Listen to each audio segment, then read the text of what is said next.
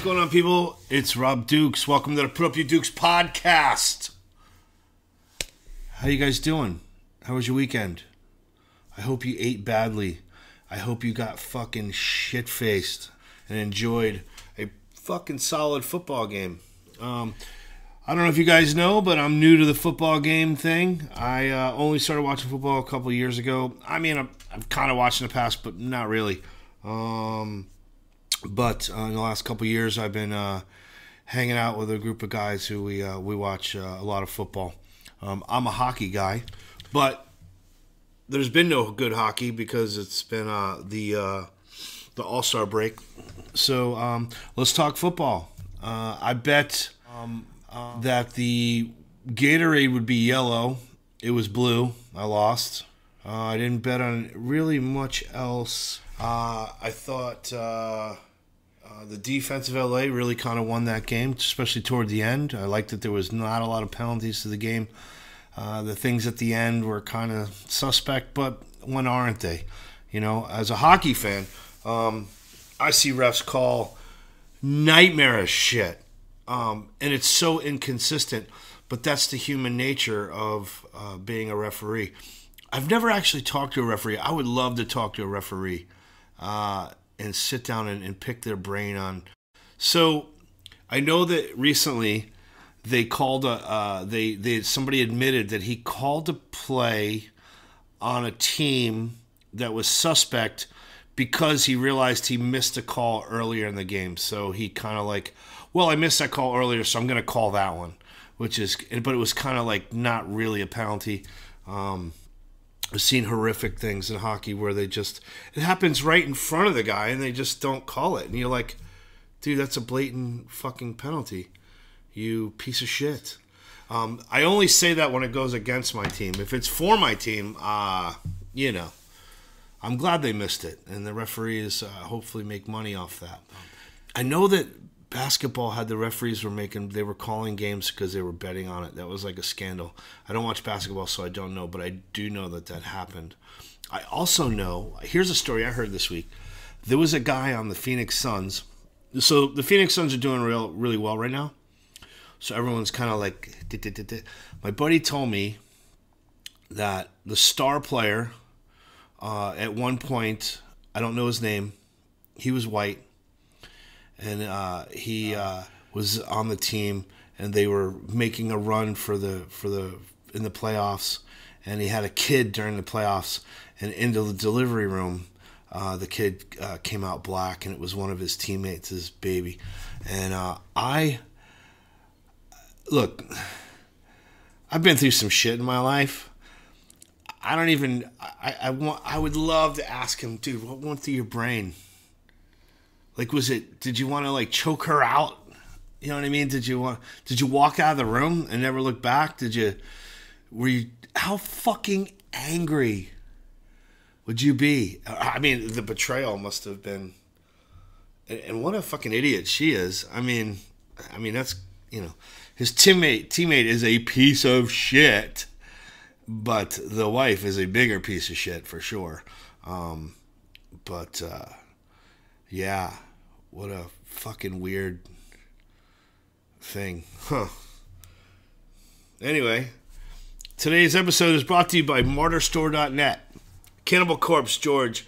Cannibal Corpse George. I suck. Cannibal Corpse frontman George. Oh, I'm so stupid. Martyrstore.net.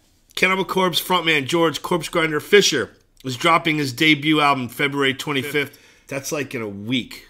I think it's like fucking 10 days from now. You can pre-order it at martyrstore.net. The Corpse Grinder self-titled album features 10 brutal tracks and a guest appearance from Eric Rutan. There are signed CDs, wall flags, hoodies, and they even have cassettes available. Vinyls will be available later this summer because all vinyls backlogged pretty deep. If you use the code Dukes at checkout, you save 10% on your order at martyrstore.net. And remember to always respect the neck. Also, Crowbar has an album coming out, Zero and Below. and it's only available at martyrstore.net. You can pre-order it there and get it when it comes out.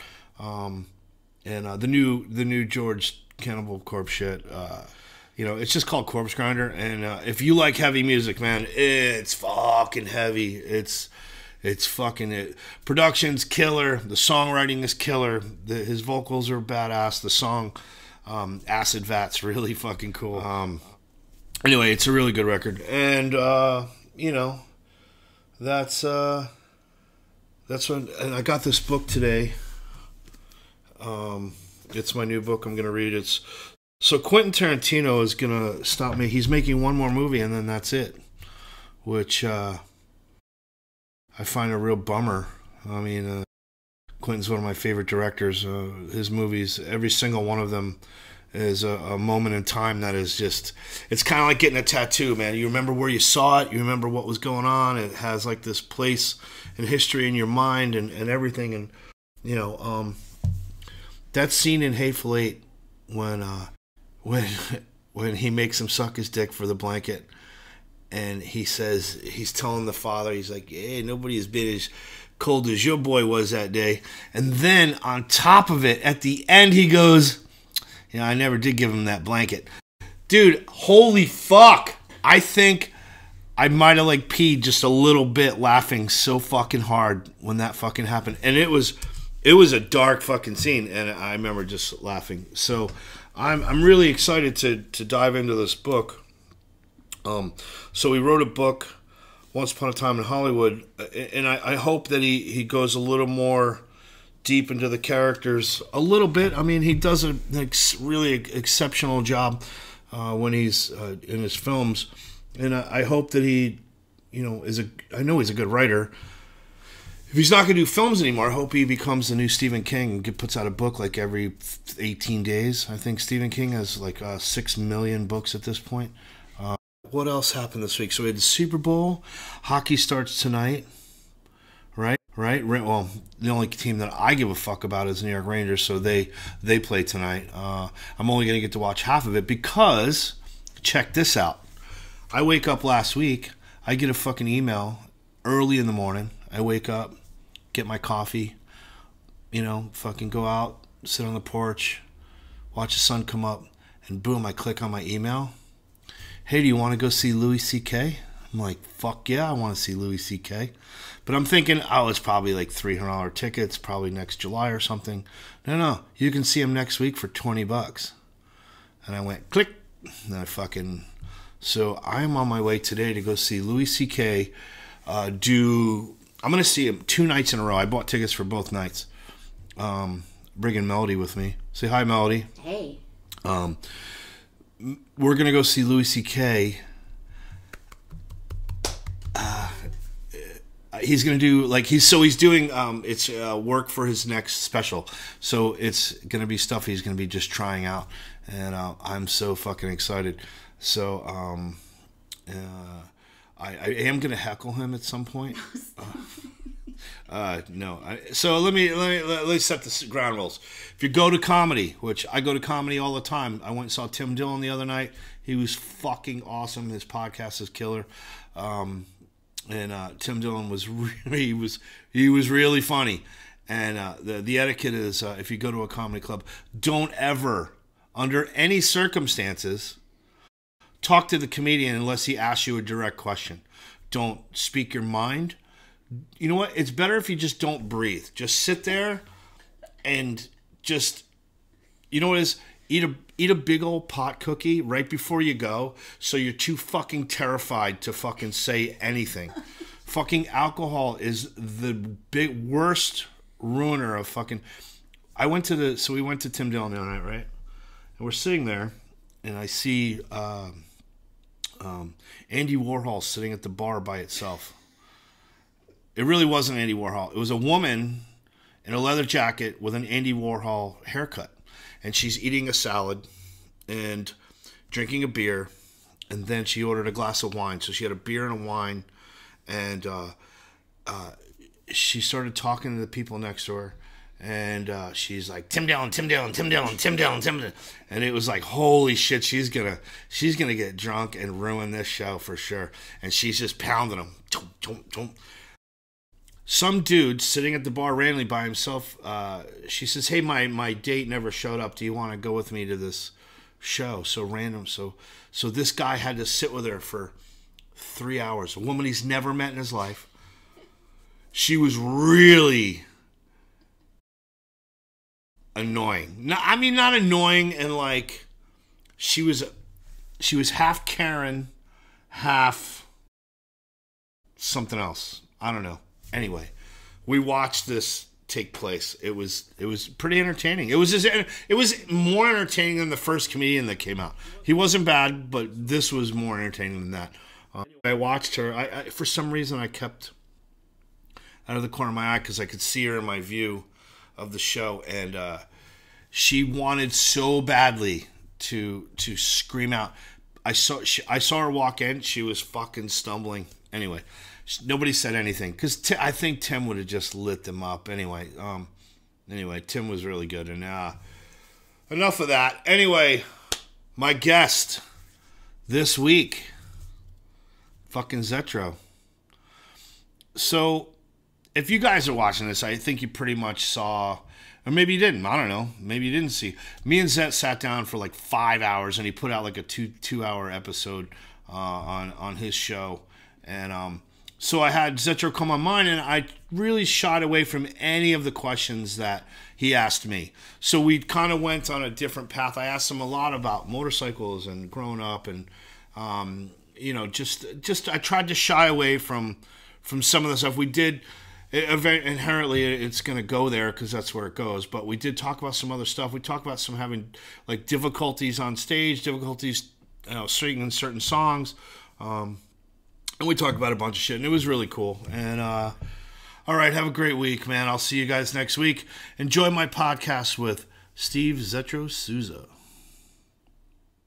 And there we are. What's up, dude? How are you? I'm good. How are you? Yeah. Your record's great. Thank you. I'm telling you, the next time I talk to Holt, I'm gonna push that. Have my kids open the show. You guys support, and then we play, and then like 2/3 the way in, I fucking leave the stage, and you come out for 2, do Icona or Children Are Worthless, something. Fucking fans would line around the fucking corners to see this. You look what they did. Man. I mean, your episode on my vault did like it blew everybody. Lars Fredrickson calls me. He goes, because he had the most views at one point, and he goes, right. "How am I doing?" I go, sorry, bro. Rob Dukes took you out by about 8,000 viewers. But I just have to say, you and I left no stones unturned. No, man.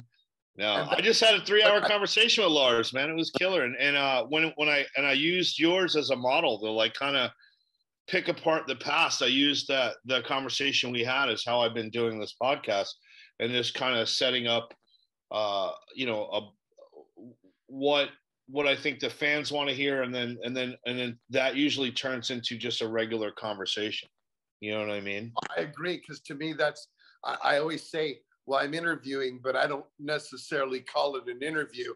I do ask questions during it, but I try to keep a conversation up about, man, what if you were in the fly in the fucking room with Jimmy Page and Robert Plant one time and just got to sit there? Yeah. I'm fucking cool with it. Because, I mean, to me, Zeppelin was my first. I was 8 years old. My dad bought me Led Zeppelin 4, and I was hard rock forever. And it's 1972, and this whole thing, and I'm thinking, God, I had these guys plastered all over my wall. What if one of them just looked at me and waved walking off the bus? I would be like, oh my God, And now we've created that with our fan base. But to me, it would just be like, man, how cool would it be to be the fly on the wall with these two guys talking about shit? Yeah. You know what I mean? So what was the first record you bought with your own money? The first record I bought with my own money, I think it was Let It Be. I had a 45 of Let It Be when it came out. Remember the Beatles last week? Yeah. Because my father was a biker, so I was exposed to listening to, Black Sabbath and the Allman Brothers, and he was a biker, so he listened to that sort of thing, and obviously Led Zeppelin. And then I knew who the Beatles were, so I remember having money, and I went down to the record store, and I think my brother bought. He bought a record, and I bought a record. He bought ABC by Michael Jackson, or the Jackson 5 ABC, and I bought Let It Be by the Beatles, and that was the first record. But I would say the first real record was I was for my 8th birthday. My dad bought me the 8-track of Led Zeppelin 4, and so right in the middle of Stairway to Heaven, it skipped to the other track. Was that or Misty Mountain Hop? No, it was fucking Stairway to Heaven. I had the 8-track of it, and it used to skip right in the middle of the song. It would go click, and it would have to click to the 4th track because there wasn't enough fucking space. You remember, it would back the song up 15 seconds. Yeah. So you got a little bit of what right before just so you could get right. It was the worst ever. Those are cunts, man. What a bunch of douchebags to design that system. I just, unbelievable. But I remember that was my first, because my dad had, God, I remember Stereophonics. It was that 8-track in his fucking truck. Yeah. Just Stereophonics, and jam it in there. And that's where I got to listen to I had the little plunger one. Remember the one that would look like a plunger? And you had to... called that the Dynamite 8, remember? I don't remember the name of it. I just knew that it was yellow, and it had fucking... Yeah. Remember JJ from Good Times? He was the one who pitched it because I got the cassette version. Panasonic, because I got into cassettes quickly after 8 tracks pissed me off because that wasn't the only record that it did that. It did on all of them, yeah. I had a couple of other ones that were just like, man, you're just taking the mood of the song, waiting for it to change. Ruined it. So and then I found out there was another thing called a cassette, and then I went to that, and that's basically what I listened to all my that and records, obviously records. Because when I was stealing, I had records, but then you had this mobile thing that you could take outside, which was the plunger. That's the one I had. That was and then I got the boombox. But so let me ask you a question: Where did you grow up, and how many brothers and sisters did you have? I grew up in Dublin, California. Along with, Chuck Billy, him and we grew up together. Phil Demmel from Machine Head, Violence. We all grew up. Troy Luccketta from Tesla. It was funny that this tiny little town about 15 minutes southeast of Oakland had, these rocker guys in it. But I had one brother. I have one brother. He lives in San Diego. He played bass in like hair metal bands in the 80s, but wasn't really a thrasher kind of, you know what I mean? But, nothing over the top. We felt that the town that we grew in was kind of small and obscure from like what was going on out in Berkeley and San Francisco, because we had to drive 40 minutes from where Dublin was to get out to Oakland or to Berkeley or the San Pablo, the area where like the Metallica house was, where Lars and James lived. They lived in San Pablo. Gary was from Richmond. A lot of guys in Las Rocket were from Berkeley, so we drove out to there. Right. And a lot of us that did that, kind of the group, So your dad was a biker. So what was it? You grew up in, did you grow up in that, that typical crazy biker household where it was just partying around you, or did he do that somewhere else? That was done somewhere else, but still very strict biker, bring, like his friends were all, members and his friends were all in the houses and then they were all, I didn't know it. I didn't know. I knew who people were. I knew who Sonny Barger was when I was 5 years old, Right. So that was the kind of the house that I grew up in. Okay. There was Harley in the garage or a 4, I remember my brother wanted to buy a dirt bike and it was a Honda. My old man, he wouldn't even let us own Japanese cars. We had to own an American car. It was like, nope, you ain't parking that Jap piece of shit in my garage. And that was what he said. And I was like, holy shit. And it's like, you know, no way. You want to fucking go get a Harley? He's like, but Dad, they don't make dirt bikes. He's like, they make a Sprint. It's a street bike though. Yeah. So brother, when our first motorcycles were Harley Davidson Sprints, only because all the rest of our friends had fucking, you know, the RD 400s and, you know, the fast bikes. And we had to, well, we'll see you when we get there, because we had Sprints that AF made these bikes. They were like little 250 and 350 things. But the old man, my first car was a Pontiac Bonneville, 67 Pontiac Bonneville. And that was all because he's like, I got to know a guy who's got a car for sale. You're going to buy this car. It was like, you know, and I was, you know, looking at other kind of sportier Japanese cars. He was like, yeah, where are you going to park it? Ain't parking in front of my house, pal. Yeah. So I had to, and Chevy. He was big into Chevy. He had a Chevy Stepside, had a 73 Stingray Corvette. You know what I mean? He was all about that whole thing. American. What about Volkswagen and German cars? You all right with that? No, he didn't. You know what? He didn't. I had a Volkswagen in the late 80s. Yeah. And he on it then, but he was just like Budweiser beer, you know, fucking Chevrolet, Harley Davidson motorcycles, American, love it or leave it. You know what I mean? The typical biker on Friday, he came home from work. He worked a job, line mechanic, he worked as a bottler. And on Friday night, he would come home and we would hear that fucking panhead take off, come home late Friday night, and then leave early Saturday morning. And we'd see him probably Sunday afternoon. That was it. That was his life. That's what everything was a motorcycle. Everything was about, you know, biking and driving, going, hanging out with the fellas and being that. There would be times, because my brother and I were very active in sports. We played every sport every year. What else were you supposed to do? As Dublin, right? So, and it was rare. Like kids on my team would go, all of a sudden I'd hear the bike and people would be like, Souza, sounds like your old man's here. Nobody in 1974 rode a fucking Harley Davidson. And they just didn't. You know, you were a biker, or if you rode a Harley, you were a biker. And then he would come and he would walk to the outfield and keep his hands crossed over the fence like this, watch. And then if it was a 7-inning game, 6th inning, he'd bolt. And I'd hear, but before the end of the game, I'd hear the motorcycle fire up and he'd split. Never stayed for after the game, never sat with the other parents. It was just kind of, that was his thing. He was an introvert. His thing, old school biker. He had his friends, he had his ways. And, you know, we had our life and he had his. And that was the way it was. You know that, Rob. You're the same age how the parents were back then. They always talk about the 70s me generation. I agree with that 100%. My parents cared about what my parents were doing, not about what Stephen and John were doing. That's for sure. Yeah.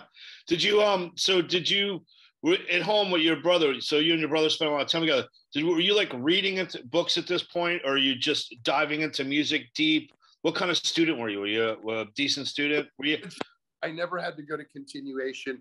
In fact, when I joined Exodus in '86, I ruined their perfect string of no graduates, because Robbie, Rick, Tom, Gary, and Bailoff never graduated from high school. So, but I didn't have a problem with school. I knew how to do things. Like I knew how to think about it. It's like, okay, I knew how to study. That's hard to teach a kid how to do.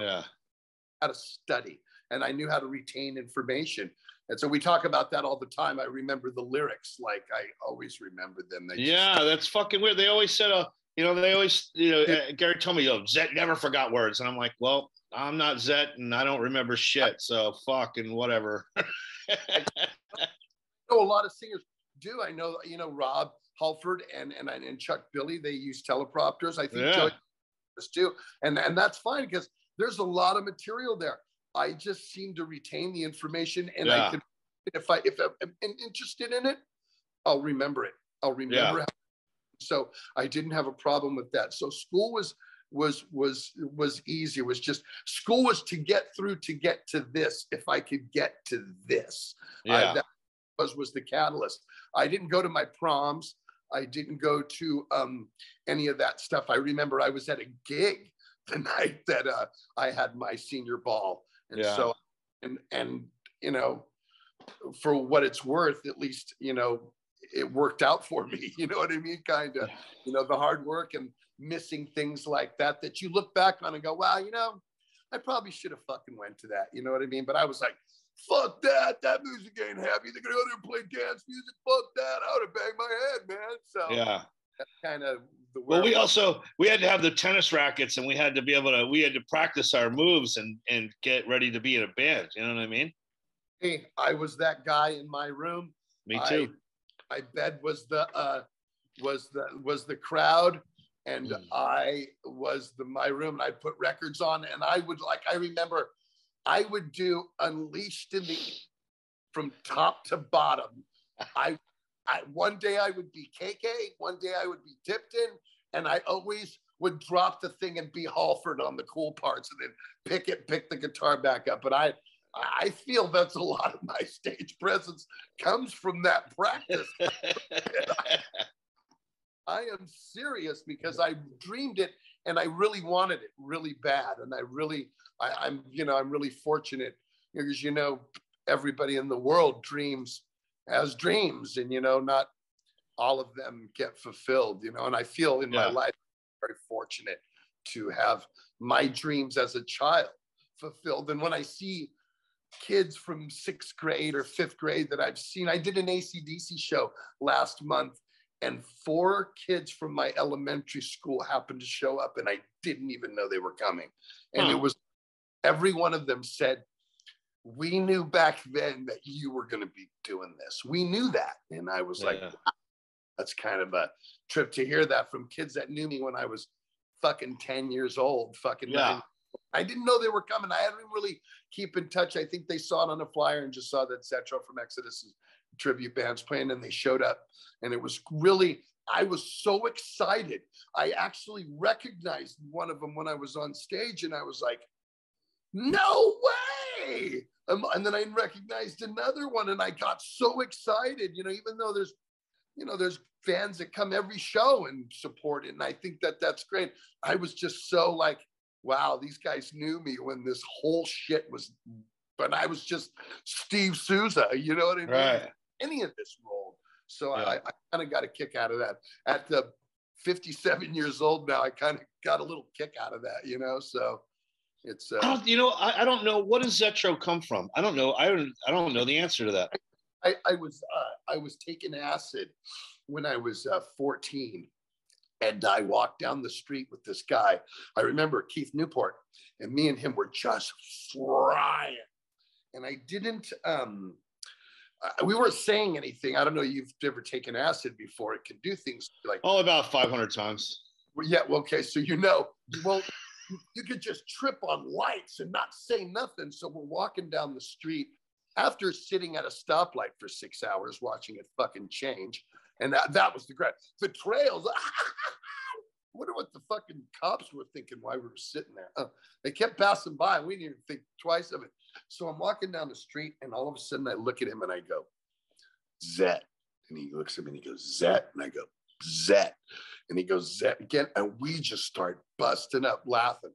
So we're actually walking to a kegger party. And I get to this kegger party, and I got like a beer that I've been nursing for like 5 hours, sitting in a corner. And every time somebody goes up, hey, Souza, what's up? I was like, Zet.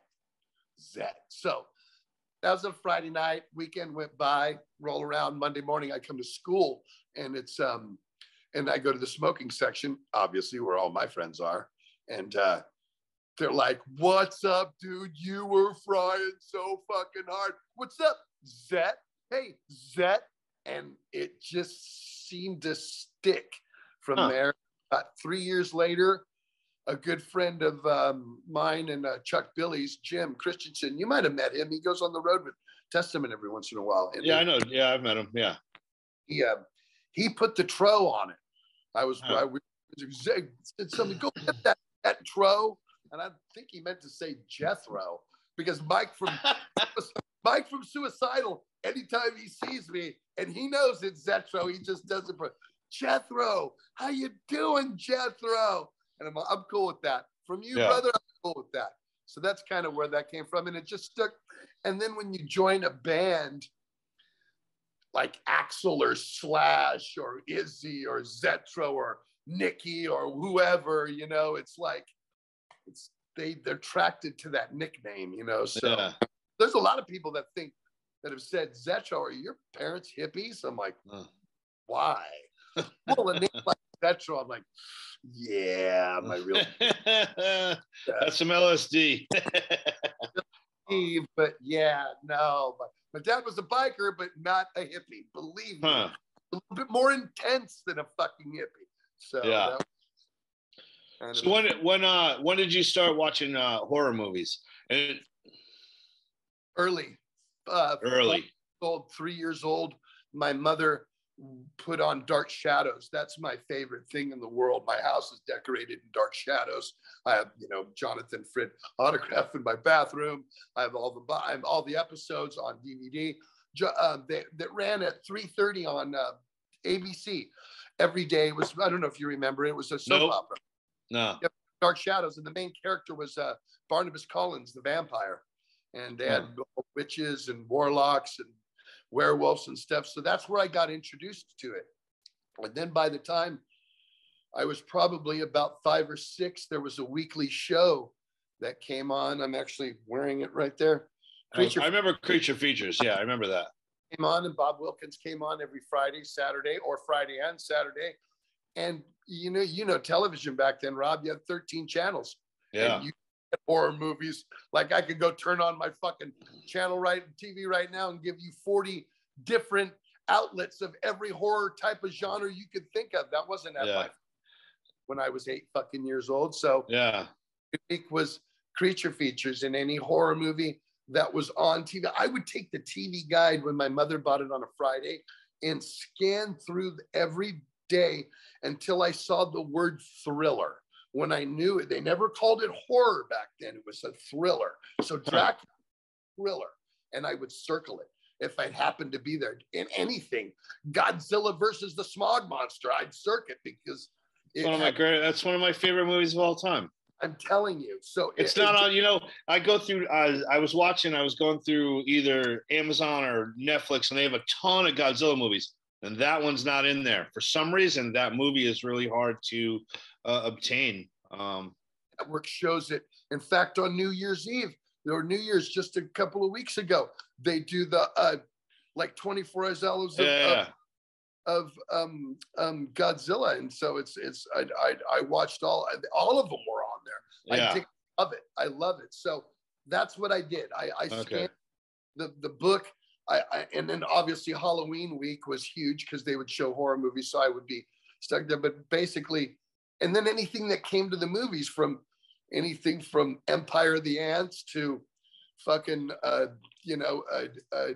Godzilla versus Megalon, Sinbad and the Eye of the Tiger, you know, any of these movies that were like had some sort of kind of horror-esque or fantasy or something cool creature. Always had to have a creature in it. I was sold. I was on. Did you ever read like Faust or Eerie or Creepshow or any of the old horror magazines and comic books? Because I personally, TV wasn't really huge in my life. It was more books. So that's where I kind of gravitated to. So I was reading those comics when I was way too early. I was way too young to be reading shit like that, but I was reading it. Now, I did read of the comic books that I did read. I read a little bit of the Marvel characters, but they were Werewolf by Night, the movie. But I did read If It's Midnight, It's the Witching Hour, and I had Tales from the Crypt, and I had a subscription to Fangoria magazine, and so I Frankenstein Rungs Amok, The Tomb of Dracula, all of that stuff. I was very much into the horror comics, although I did I'd go off and buy a little Lulu or a Richie Rich every once in a while because and I'd buy a Hulk or Human Torch, but my favorites were Swamp Thing, Werewolf by Night, If It's Midnight, It's a Witching Hour, because it had all like the Tales from the Crypt, Tales of Terror, any of those, you know, from Beyond, or any of those, to, you know, Tales from the Grave. I love them. I love my first tattoo was the cover of Gore Streak #1. Like, if you ever seen, it's a guy ripping his face off. Yeah, that was my first tattoo, because I was obsessed with Gore Streak and the comics like Faust and Eerie, and they had all these really great, you know, comics, and they were super dark. And it wasn't just they would read; it led to stories. So I read a lot of Stephen King, and I was reading just a lot of, you know, I read a lot. So it was kind of, and I didn't get into the movie thing until later. It was a later thing, and but I know when I went to your house was all fucking horror, and it was killer. And I'm like, oh, this, and you know, we had a good conversation about that. So my fucking cat is driving me crazy. Look at this. Well, my dogs are all walking around here. Yeah. Look at this thing. Show. Hi, baby. How cute. Yeah. My pugs are all fucking wandering around me right now. Like, what's that? She's jumping on. She's distracting me. So anyway, all right. So horror, metal, music, right? And then, so how old were when you got your first Harley? Well, I guess I was 15 and a half, because that would have been the Sprint. It was a street bike. Okay, yeah. I was 15 and a half. And then, but I remember, I mean, I always rode them. I didn't have to buy them because my dad had 3 or 4 in the garage. So my first runs, I was probably going on runs, Redwood Run. I went in 77 or 78 on the back of his shovel head. I was 14 or 13 going on hard actual fucking runs. Right. And then I would get up there and he'd be like drinking with the bikers. You go, hey, you want to go take a rip on the bike? Go rip it up and down the street. I'm all, but I don't have a license. He said, there's no cops here. So I'd be out with the bikers and fucking riding in the way, kid. I'd have to kick the fucking thing over because he always bought those old school shovel heads and stuff where they didn't have electric start on them. So I had to kick a motorcycle over when I was doing that. But I mean, I and it's always been in my blood. It's always been in my life. Let me kite the way. I've always been, you know, it's always, my house was decorated when I was a kid in complete Harley Davidson. There was nothing on the walls, no pictures of me and my brother. Right. The Harleys he built, and pictures of, you know, Ride the American Dream, the fucking #1 mirror that was there, the wings. Yeah. That's how it was. So you know, it's always been, it's just like you, always been in my blood, man. Yeah. I went the other way though. I was a sport bike demon. So I was started in dirt bikes with the Suzuki, and then the Honda CR series and the RM through Suzuki. And then I got into street bikes when I was about 19. And then I got into like MotoGP race, like doing like the Yamaha, the 1000s. And then I got into all the bikes I bought that I really love were all V-twin. So the V-twin sport bikes made by Honda. I had the RC51 and the 996 Superhawk and the ST 1000 there. So those are all super fast, big, crazy loud bikes. But I also had the Yamaha VMAX. Remember that fucking thing? Yeah, I do. 1200. I had one of those for about 10 years. That was like my main vote of transportation, even in the winter, dude, in New York, man. And it was cold as fuck on that thing. But yeah, man. But crazy. I mean, I'm in California and it's like 50. I got on my fucking scooter yesterday to take a ride, and I was like, I went like, fuck, I only had to go one town over. I was fucking, I'm freezing and it's 53 degrees. And then I talked to a friend of mine in Bergen, Norway, and it's just cold. He's all, man, I envy you guys have riding weather year round. I'm all, yeah, riding weather. I'm such a pussy. I won't go out if it's fucking What's the longest trip you've ever done? Like in one like sitting, so you know me, I've ridden across the country like 8 times on different trips. I've never done that. The longest I've gone on a roll is like from an 8-hour roll from one point to another. I went from here to San Diego. Oh, okay. All right. Came back, but it's like, you know, I'm around here. And then every time Sturgis, goes, something happens with this that I can't go. So, right. You know what I mean? I want to play Sturgis one year so I get to go, you know? Yeah. So, a couple of bikes there. I got friends there, so I know I'd have a bike to ride. So, yeah. But you know, you and like Ricky Rackman, he's another one that's a fucking trooper. He goes from coast to coast to coast to coast and does all kinds of these charity rides, man. And does really well with them. Fucking, he does it like every year. He does it, you know, and I mean that's insane. He's got actually Indian sets him up with a really, really nice bike, but it's insane. Yeah, I started hanging out with the East Bay Rack guys, John Firpo and those guys. So when I was in the band, I rode my bike from New York to San Francisco, and I'd leave it in Lee's garage, so I'd have it to ride around, and I'd go hang out with the East Bay Rack guys, and when they were nuts, man, they would like go find cops to have them chase them on purpose and shit like that. It was fucking crazy, and we do was it Berryessa? Is that up in the Russian River? So we would ride up to Berryessa and then fucking ride all fucking day long in the back roads there, and then get back on the fucking 5 or the 101 and just fucking hammer it like 120 miles an hour and not give a fuck about the cops or nothing. And I was like, yeah, well, I'm lucky I didn't lose my license because we did some crazy shit, but I don't ride like that anymore, man. I'm old now, dude. I want to cruise and I do like taking long trips though. I love nothing better than, we talked about you and I filming, like you and I going on like a long trip, like doing like Utah or something like that, and go to all the fucking national parks, which would be fucking killer. I think we should do that. I think it would be interesting for us to do that. Look, I can do it. I know my dyno would make it for sure. Yeah, man. I have the FJR 1300 now, the Yamaha, with like heated seats and grips and shit. And that is a great motorcycle. Dude, it's got the little plug-in for like if you buy the suit that goes with it so you can be warm. I bought battery operated gloves. That's me. That's my technology on my dyno. Battery operated gloves, which I love to death. I can't believe I've ridden. I got them. I was like, oh my God. Where were these my whole life? My whole life.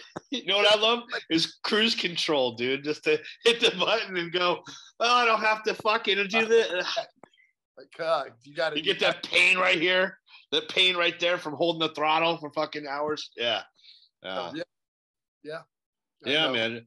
No, we should definitely do that. And I remember wanting to follow the tour bus on with my bike. I wanted to like ride from gig to gig, and whenever I didn't, I could just find room in the trailer, but there was never room in the trailer. But I know that Fletcher from Pennywise does that. They bring their Harleys, and so they were in Texas or they were in New Orleans, and they rode from like Texas to New Orleans, like him and 2 other guys, and all their equipment is in the front of the trailer all packed up, and then the bikes are on the back, and they get to like, that's a cool way to do it. Man. And then when nights they don't want to, or if the weather's bad, they just put it in the trailer and ride in the bus. You know what I mean? So Billy made a rack for his when he had that big FLH, that big.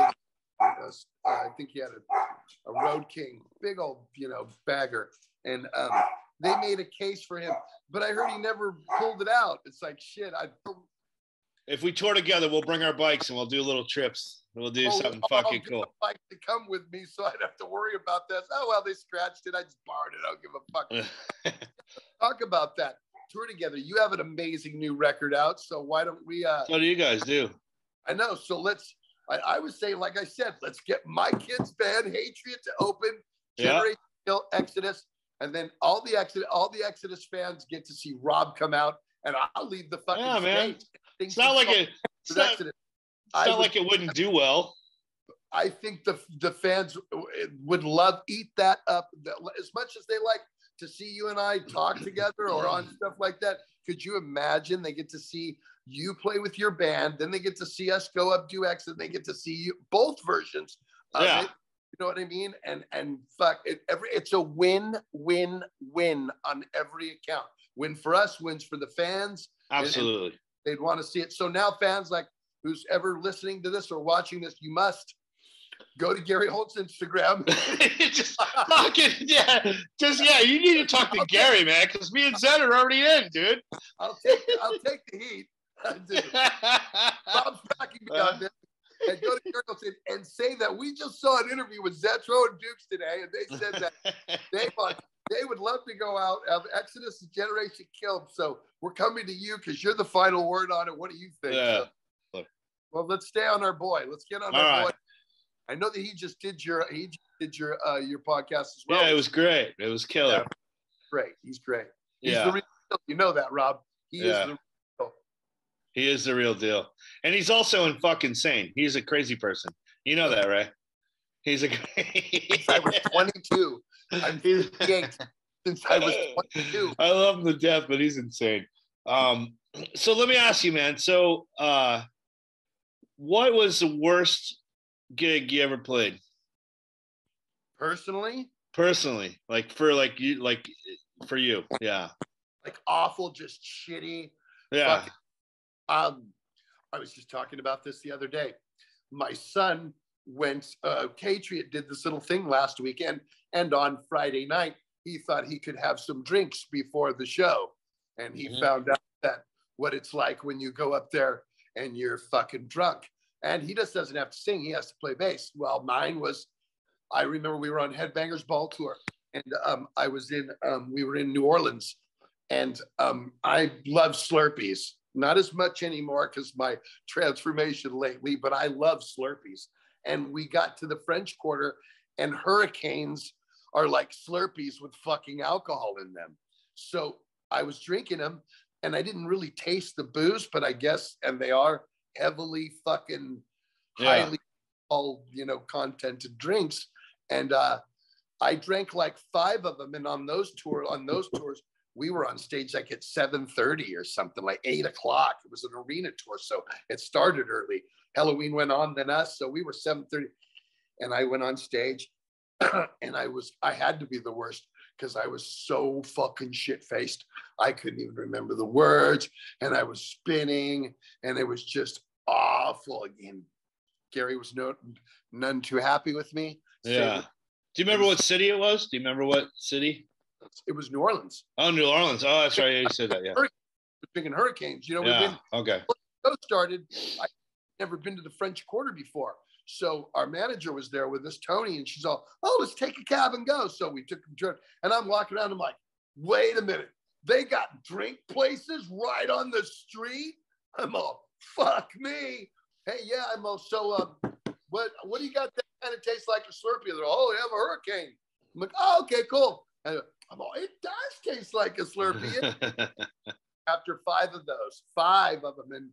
And now if I drank a half of one, I'd be throwing up, let alone 5 of them. But I was 26 at that time, and we did do party back in those days. So it's not saying my body wasn't like an athlete, physically ready for it. But that was probably the worst time on stage. Although I'll say, and not to be arrogant, I try not to ever have bad shows, regardless of how much I need to prepare myself for it. Like I did this thing 2 or 3 years ago called Hail, and it was myself and Chris Adler and James Amenzo and Phil Demo, and we just went and played 22 cover songs in Dubai and in Saudi Arabia. And it was songs that I had heard many times before, but not really knew exactly what they were saying in the songs. And it took me 4 months to where I could sing those 22 songs comfortably, to where I knew them in my head all the way through like that. It took me that much time to get that. So it was like, I have to know everything. That I'm so much a student of that. I try not to have bad shows. I'm prepared. Every night I go out there going, I'm having a great show tonight. I don't care. I was telling nights we walk up and maybe the other 4 will go, didn't have too good of a show tonight. I'm all, really? I was great. I felt great. Even the vibe. And I don't care if there's 8 people in the crowd or 80,000. I try to give it my all. What was the best show you ever did? Is there one that sticks out? I think the best one ever would be probably, it was the biggest crowd I'd ever seen at the time when we played a Dynamo Festival in '88. I'd never seen 25,000 people in a crowd, and we were the headliner. And so I mean, they've all been very special. And when I've been very fortunate to play all the major festivals like yourself, you know what I mean? Being able to put that on resume. But I think Dynamo '88, that very first one, walking out on that stage and just seeing a soccer field full of people that knew all of the music, that was so, I played bigger ones, you know, but that one always sticks out with me. And also the Warfield with MOD, when they busted all the seats in the front, and they ended up renovating the Warfield because of that. Because this Warfield, until Exodus played in '88, seats went all the way down to the front. And then 7 rows of seats got torn out. So Bill Graham, who kind of owned it, managed it, decided to renovate it after. Nice. And people were jumping from the second floor. I put it on my wall in my garage. I found the article from the paper that said fans were leaping from the second floor balcony to get to the floor to get in the pit. That one picture of Toby Rage, like above the crowd. I love that photo. Yeah. He was best at it. He was best at it. Fucking head walker. Yeah. So well. And it was just, I mean, he was a legend. He's a legend. He still is a legend. It was characters like that, Rob, that made the scene. It wasn't necessarily the bands. It was the Andy Andersons. It was the Toby Rages, you know what I mean? It was the people like that, the guys that hung around Bailoff, you know what I mean? The Slade team. So you're new on your new album, man. You guys, it's fucking killer, dude. Your new shit is fucking. I mean, Lunatic Liar Lord is my favorite. I think you guys killed it. I liked that you used different vocal stylings. Like you didn't stay consistent through the whole thing one way. We discussed that before this went down.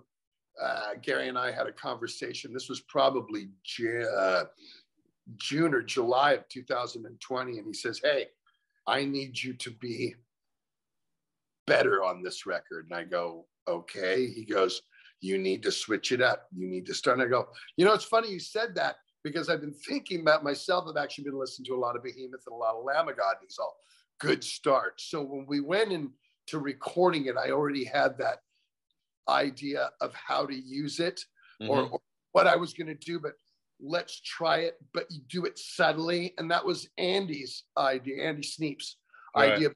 We recorded more of the lower guttural vocal on some stuff. And when it went into mix, he was like, "You know what? It's not what Zetro is, but it's great because it really breaks it up. So let's use that, you know, subtly." And I think Gary, and I mean, actually, I went back into the studio and did a couple of things differently. It all worked out that way. That was definitely the approach. It was definitely impressive, man. I mean, it was, the whole record Tom is phenomenal. I mean, the lyrics are, it's Exodus, man. The lyrics are great. Fucking the guitar solos, even having like Rick on there is fucking awesome. And having Cragen come in and do the whole thing. It was a very good record. And it's unfortunate that like, you can't you couldn't put something out and then immediately go on the road and fucking play it. It just sucks that this is the time we're in. But that being said, you guys did a couple videos, and you were here. I got to see you a couple months ago because you guys were here doing a video, but I haven't seen it yet. Yeah, I saw it last week. I don't know if they have released it. It's absolutely cool as fuck. Right. Really, probably one of the best videos I've ever seen of myself anyway, but I liked it just from what they did, what they were doing with the fire and this, and it came out, and the song is really strong. It's got a great chorus in it. And that goes, again, we're talking about the strength of the record, and everybody's performance was great, but I have to say it. I mean, not to sit here and suck his dick, but Rob, I wrote 2 songs lyrically on the record. Tom wrote 1 song lyrically on the record. It was brilliant, yeah. Wrote 1 song musically. Gary Holt wrote the whole Lunatic all him. And It's and the middle part where I, warring factions. That's his whole vision. And of everything on the record that was a challenge for me, let's just say I had to sing that one a few different times because I wasn't in the pocket as I needed to be, but lucky we had the time. But I have to give Gary, I mean, he just comes off of 10 years, filling in for legendary Jeff Hanneman. And I think this just goes to prove that he belonged there the whole fucking time because he's the real deal. Lyrically, musically, I mean, he produces the album as well. He's there for everything I sing. In fact, I refuse to sing. I was in Lagoon. He's like, we'll just run through this. And I'm like, where's Gary at? Oh, well, he'll be here. I'm like, we're wasting time if I do that. I ain't doing it. It's here because I'll do it. And he'll go, yeah, no, we need it. Exactly. I know this. I've been doing this since I was 22. I know how it. So let's just, wait till he's here, which I'm great with. I'd rather him be here. When I did Blood In, Blood Out, he was in Europe with fucking Slayer. So I basically were sending tracks. It was the first time I ever tracked a record where he was not on the other side of the glass, so to speak. Yeah. So, and I trust his judgment. I know he has it in his head how he hears it. And I mean, it's hard to get a guy like, that really has, knows exactly what he wants from every aspect: drumming, bass, vocals, lyrics, leads, everything. So, I'm very fortunate to be, know somebody, and be able to play with somebody so talented, just so natural. Yeah, I like when we were doing the Generation Kill record, I let the boys do their shit. I let the drummer do his thing. Everybody does their thing. And then when it comes to the vocals, I always hear it before it's done. And it's like you hear it the way you want it, and then you have to get there, and sometimes it's really fucking tough, man. They're like, nope, I hear it this way, but you can't sing that good. Well, you're going to have to fucking earn it. So, yeah. Well, that's the thing. When I'm going in with him, it's like, here's a guy who's hears it his way in his head, and I'm trying to channel that. You know what I mean? I know how I hear it because there's been many times through, oh God, I remember the Fabulous Disaster argument for the songs, because the song Fabulous Disaster comes, dun, dun, dun, dun, dun, dun, dun, dun, dun, dun, dun, dun. It stops on a 7, not on an 8. So when it stops, I have to anticipate that and go, when the I know. Get that? To whereas I must have been there all day that day going, and to whereas everybody was like a cheering section when I was supposed to come in. When they'd be like, okay, is that right?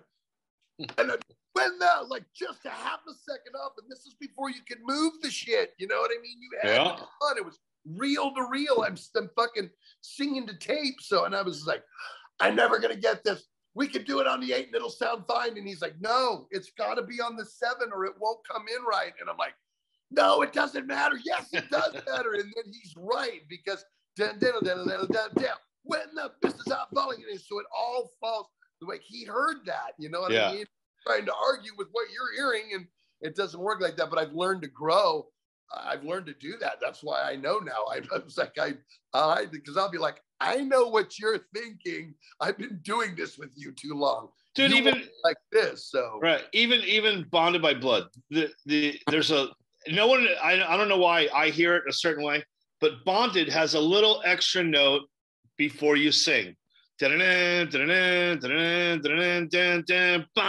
And right. So that first word, like, I think I struggled with it, and it was our opener for a while, and I struggled with it, and no one got like, why are you fucking?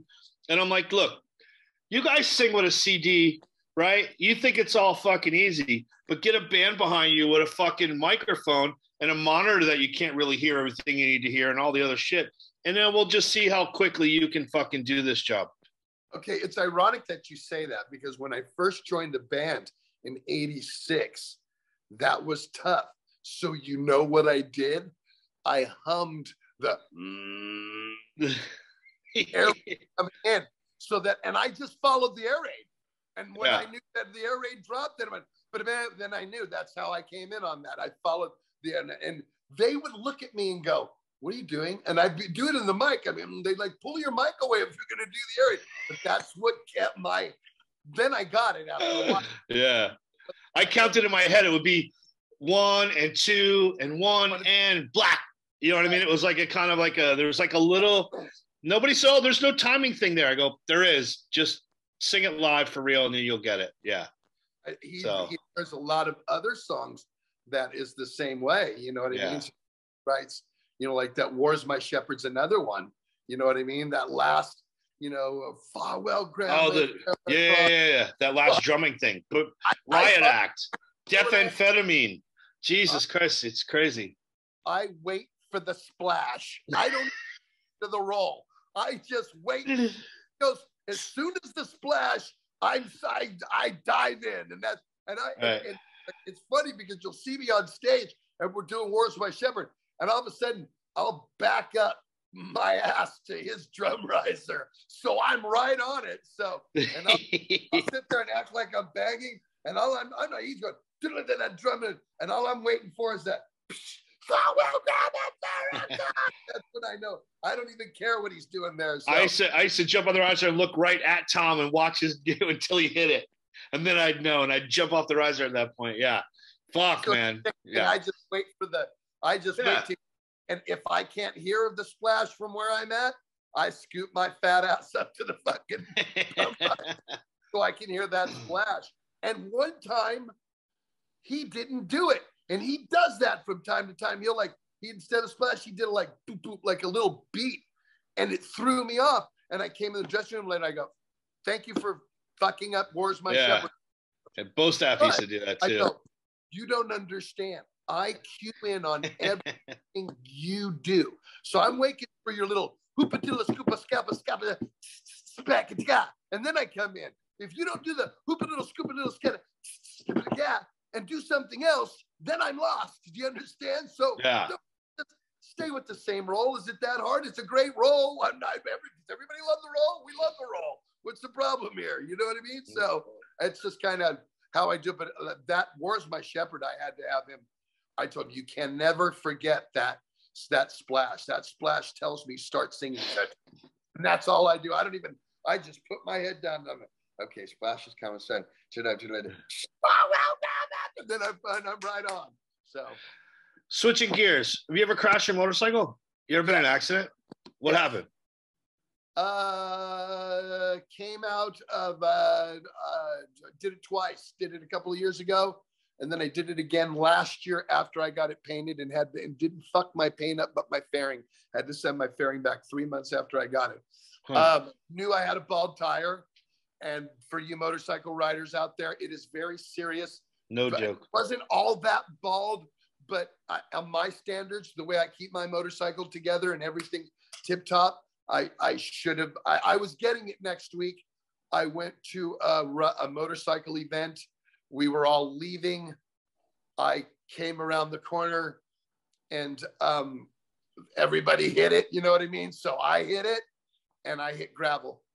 And so as soon as I hit it, my fucking rear end just came around and I did a 360. And I'm in the spin going, my fucking paint, my fucking paint, my fucking paint. So I came out of the spin and I kind of just stopped, but the momentum threw me over because the bike's so fucking heavy.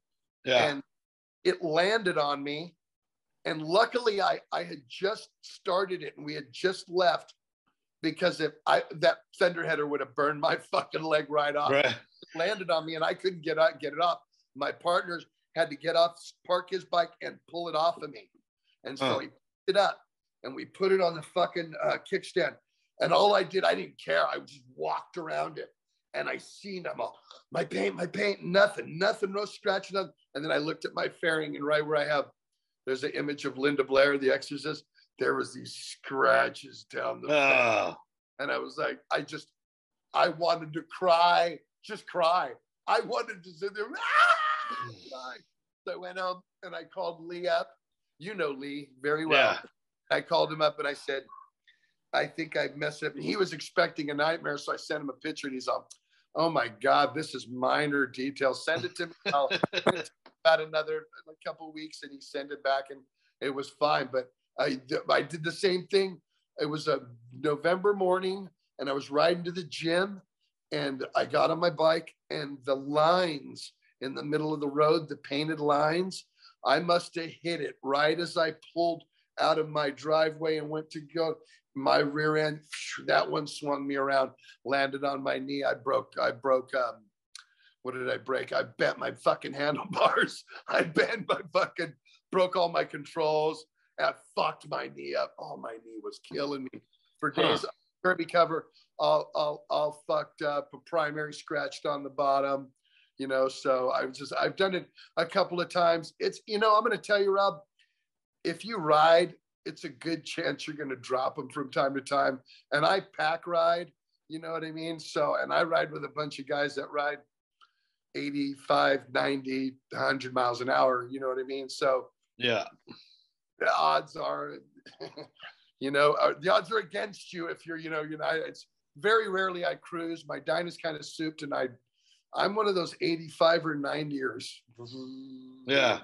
I move, you know. Yeah, I know the deal. Yeah, man. So I mean, and I know so many guys, and I know, you know, that, you know, been riding for a long time. Guys, I mean, biker friends of mine, but I'll be, oh, what happened to him? Oh, fuck, he dropped his bike last week.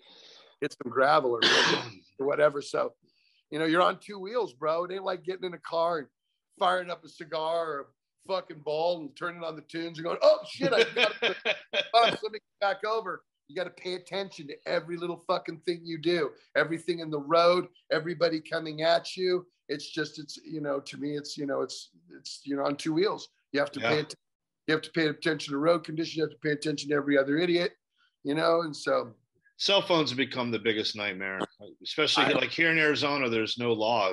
You can be on your phone in your car. So nobody gives a fuck. There's no, really, there's no penalty. National law. I didn't know that. No, you can text and drive, dude. I see people like this all the time, dude. It's frightening. Yeah, dude. That's why I got. This is a Wild West here, man. That's why what I have is what we call a thunder header. You know what I mean? So when I go fucking, because we could split lanes here. You could split lanes there, right? Nope, not allowed. Well, here you can. So what I do when I'm splitting lanes or I feel they need to know I'm there, I put my clutch in and go. Yeah. And I got cams in my bike and it's tuned. So, you know, so my bike is really loud. You know, I wake up when I come in from a run at 2 a.m, all the neighbors in my neighborhood, Steve's home. Yeah. So they know. Mine's quiet so I can speed because I ride real fast. So I don't want them to hear me coming, you know? So, yeah. So what's it? I know you got a tour coming up in April. You're playing here in Tucson. I'm gonna do my best to make it, man. I don't know. It's a Wednesday, so I don't know if, like, it really depends on a couple factors. But I'm gonna do my best to get there and just come and hang. Yeah, we're going out with Death Angel and Testament, right? Yeah. Starts April 9th in San Luis Obispo and postponed from October, November. We were going to do it, but just the testing risk and the look with then was probably a good idea. A lot of tours were canceling and it wasn't a good idea. So we postponed it, but we are definitely doing it. And I spoke to and me and Chuck, we even went on my show on the Vault and talked about, you know, look, we are definitely going to do this. And off camera, I said, Chuck, we cannot cancel nor postpone this next leg, sick or not. Go. Oh, it should be cleared up by then. And then this variant came on, but we're still, I mean, I spoke to, we're on. It's happening. It's going good, down. Man. Good, man. Fuck it. I think just people just need to go do what they're going to do. And if you don't want to, look, man, if you don't want to get sick, then don't go. That's so. But if, you know, I mean, everybody has their own choice to do whatever the fuck they want to do, but we need to go make a living. We need to go do what we do. We need to make the people that want to see it. Cause I think people are just starved for entertainment and they want to be back part of a normal society again. I think it's been I think that it'll make it feel like it's back to normal again.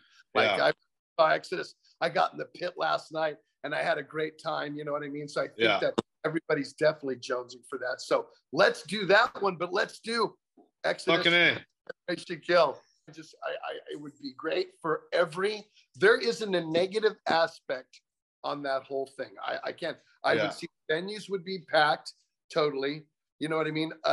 Everybody would do well. Everybody would do well on merch. Everybody would do well. They would love to come see it. The novelty of seeing that would be like seeing Paul Di'Anno come out and sing some songs with fucking Maiden. I'd go to see that. The novel. What I would. Wait a minute. Your Maiden's going out and Di'Anno's coming out? The front row right now. Are you kidding me? I would fucking. Now. How much? I'd pay big money for that. Give me 5. Are you kidding me? Word gets out that you're doing well. We don't even need the word. We'll tell everybody that's how we're going to do it. The trick is, and then what'd be great is if you got a bunch of different songs and no city gets the same 2 songs, or man, the same 2 together. Like one night you do Ballad of Leonard and Charles with Good Riddance. One night you do Icano with fucking A, man. One night you do Children with you'd switch it up a little bit, and then they don't know, so that makes them have to come see it. If you're in Milwaukee, you come to Chicago because you don't know what Dukes is going to sing tonight. Yeah, let's go. I'm in, dude. Absolutely. So I'm excited for you guys going forward. I'm excited for what I got going on, and I am too. Hopefully those paths get to cross, and we get to do something together. I think I'm going to sneeze. Oh, no, I'm not. All right, cool. Good. Man, it'd be cool too, is we could I would love to, if we did tour, we could film it and make little videos and do stuff. And then at some point, Zed, I think you and I should meet up somewhere at a halfway point and ride our bikes together for a couple days and just go hang out for a couple days. Or we'll get bikes out there or rent a couple of bikes and then so we'll drop them up. Say, okay, we're going to rent some bikes and fucking. I've done that here. And we'll turn them in then and do like that. So we ain't got to worry about that. I rented a Fat Boy here in Scottsdale, and I rode up all through the mountains, and then just brought it back, and it was cool because I just filled it up with gas. Here you go. Here's your bike. See ya. And I got in a fucking Uber and went home. And it was killer. So go get myself a fucking Road King or Street Glide. Yeah. Boom. Let's do it, man. Yeah. I'm down. That would be fun. Totally. And then we can tell fans can follow us on that. And we have a party. Yeah, dude. It would be like a fucking A, man. I think I'm going to set that up. I think I'm going to we're going to make this happen. Believe me, I'm like chomping at the bit right now. Let's go. Well, thank you very much, Zed. It's been awesome, dude. I'll talk to you soon. All right, my brother. Be good.